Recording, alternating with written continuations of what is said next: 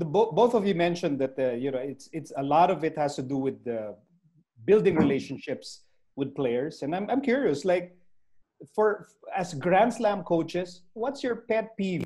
Like the thing that players have been doing for the last 30 years that drives you nuts. Coach Norman, I'll start with you.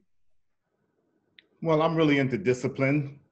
I need my players to be disciplined. You know, the one thing I can say about my Morocco team, despite the fact we haven't won a championship yet, is that I don't have any attitude problems. I don't have any off-the-court problems. I don't have to tell guys to be on time for practice. My guys know to come in an hour and a half early to get ready for practice every day, to get their work in. Those are the things coaches look for. It used to pain me sometimes, and I won't go into names, but some guys would show up exactly 1:59 for a 2 o'clock practice every single day, and almost made me feel like he was just waiting in his car until it was 1:55, and then he decided to get out of his car and walk into the gym.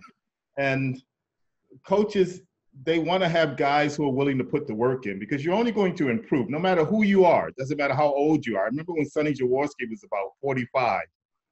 I think he was still improving, right? Because he played until he was 50, didn't he? No matter who you are, no matter how old you are, you're always trying to improve your skills. You're always trying to add something to what you have so that you can still be credible when you get out there on the basketball court. And I have big problems with lazy players. I mean, it just drives me nuts because it's probably the exact opposite of what I was as a player. So I'm really into guys who really want to put the effort out there. If you're lazy, you may not last that long with me because I don't have very much patience for it. Yeah, especially players who show up with ice on their knees at the start of practice, right, Coach Norman? Well, normally, sometimes in practice, you start off with stretching.